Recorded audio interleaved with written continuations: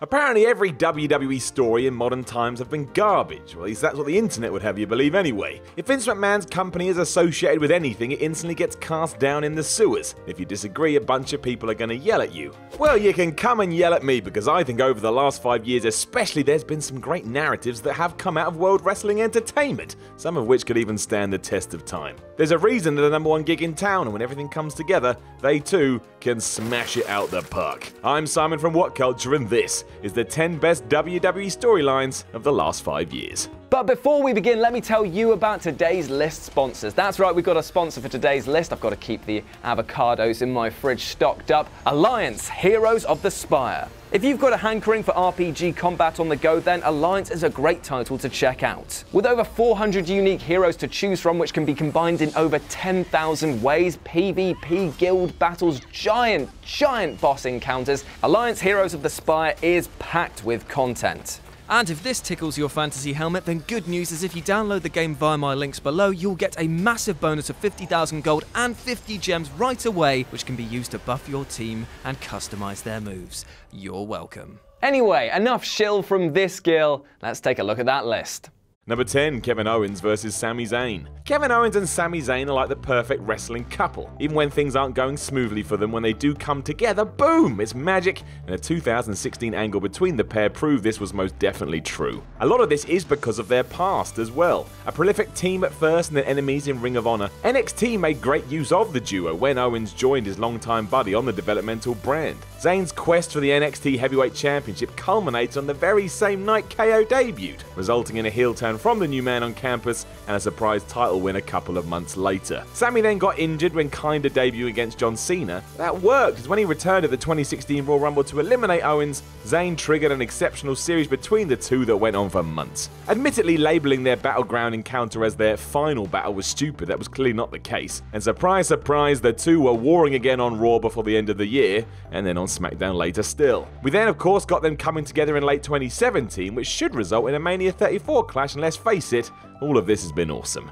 Number 9, Daniel Bryan. WWE never wanted the outcome that we all got at WrestleMania 30. While it was clearly what the fans wanted, and once again would highlight an underdog performer actually managing to climb the mountain, as has been the case at Mania 10 and 20, this was no plan by WWE. Sort of just happened. A lot of what did take place wasn't even on the cards either. It was just the audience taking control, and the company's attempts to stop this after SummerSlam 2013 all the way through to Survivor Series were pretty obvious, especially in hindsight. Every time the Shield beat him down or Randy Orton escaped with the WWE title, or the Big Show stole his gimmick, Vince McMahon and friends were genuinely trying to reduce his status. Like all great angles, however, everything started to blur the lines. Daniel versus The Authority spun off into so many sub-stories that helped everybody else, other than Bryan himself. So when he eventually rose above all that with championship in hand, it was just beautiful, wasn't it? We got the payoff we wanted, and really, that's all we ever needed.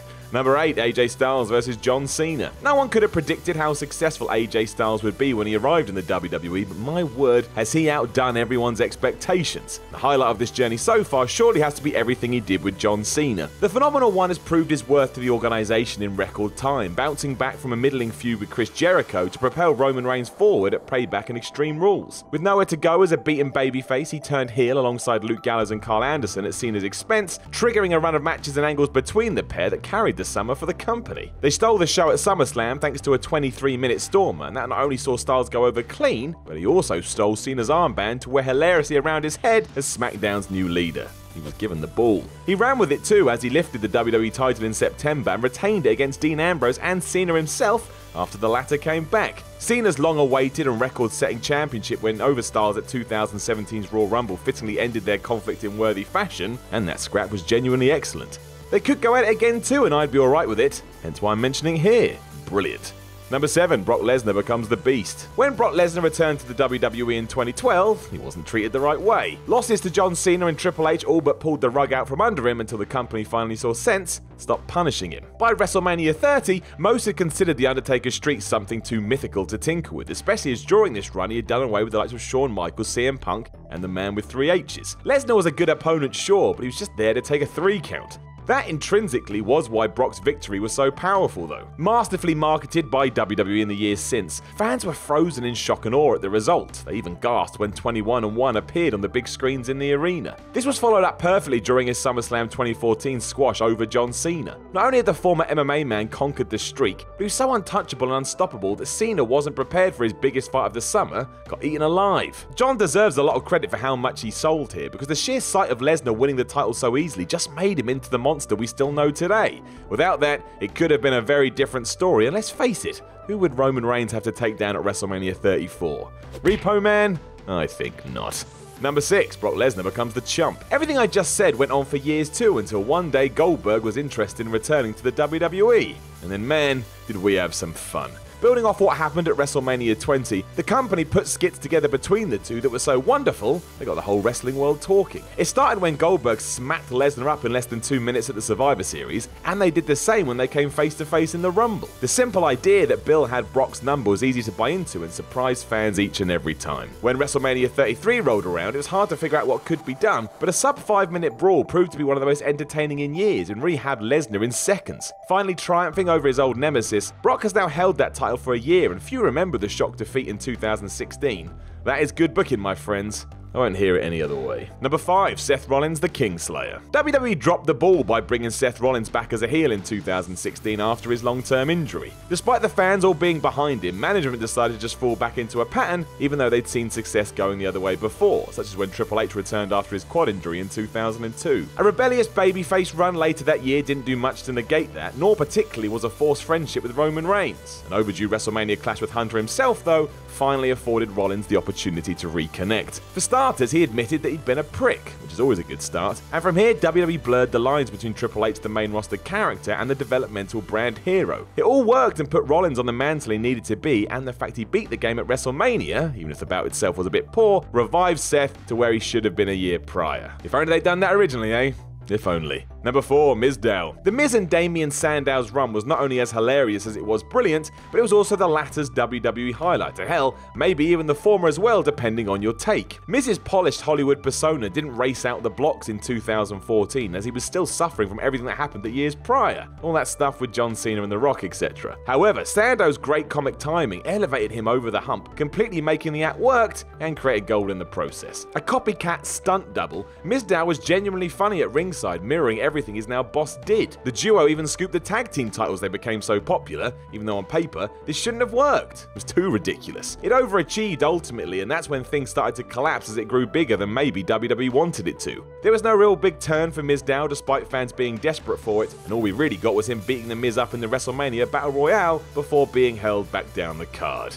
Lesson learned here, kids. Number 3, Chris Jericho and Kevin Owens. Chris Jericho was ready to leave WWE yet again after feuds with AJ Styles and Dean Ambrose, but an unlikely alliance with Kevin Owens dramatically transformed the fortunes of both men. Incredible as a pair, Owens and Jericho were not only great in the ring, but amazing away from it as well, constantly being show highlights backstage as they kinda did whatever the hell they wanted to do. Tom Phillips was routinely the third man in their shtick, and he reflected the world's bewilderment towards the pair, and the way Owens slowly became the heel and Jericho the face was wonderful. WWE just let it play out depending on what felt right. This all became beyond amazing when Jericho put in one of the performances of his career during the Festival of Friendship, delivering a greatest hits package of the goofs and gags that reminded you why the two became so popular. The vicious attack on Y2J was heartbreaking, and while their Mania match wasn't quite what it could have been, all of this from start to finish was top notch, and maybe even Jericho's best WWE run to date.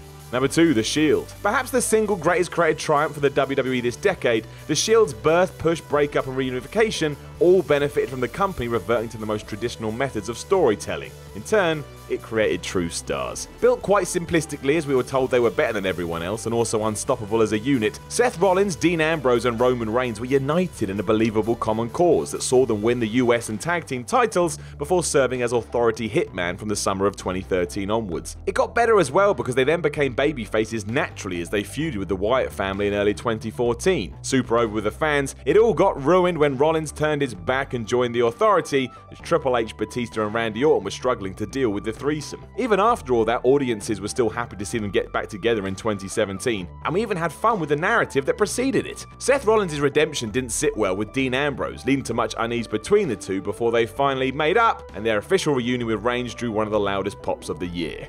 Everyone was all in with this, and it was great. Number 1, the Rhodes family. Cody Rhodes has done incredible things for Ring of Honor and New Japan since leaving WWE in 2016, but it wasn't as though he hadn't proved his worth to the organization before all this. He's vastly underrated. Rhodes exhibited some unseen babyface fire when going against the Authority in 2013 after daring to stick up for Daniel Bryan on an episode of Raw. Rhodes fell to Orton and it meant he got fired from the company. In storyline, that is, he didn't get fired for real. Goldust's desperate attempts to win his brother's job back went the same way, as did Father Dusty when he was knocked out by a tearful Big Show. All three were then decimated by the Shield ahead of their last chance opportunity when they fought at Battleground 2013. The very good pay-per-view brawl did indeed earn them their jobs back, but a tag team title victory for the babyfaces 8 days later was the peak of the angle. Victims of the Shield's numbers advantage without Dusty on the outside, Big Show emerged from nowhere to knock out Reigns, Rollins and Ambrose in a moment of true levity and happiness. More of this please, WWE. It was lovely. Oh, wasn't that something? Don't forget to like, share and subscribe below, and also the people who made this lovely video, they're appearing right here. But if you're thinking to yourself, I want to see more content, Jules, then why not look above my head, as there probably is some. I don't know. I can't see it. Until next time.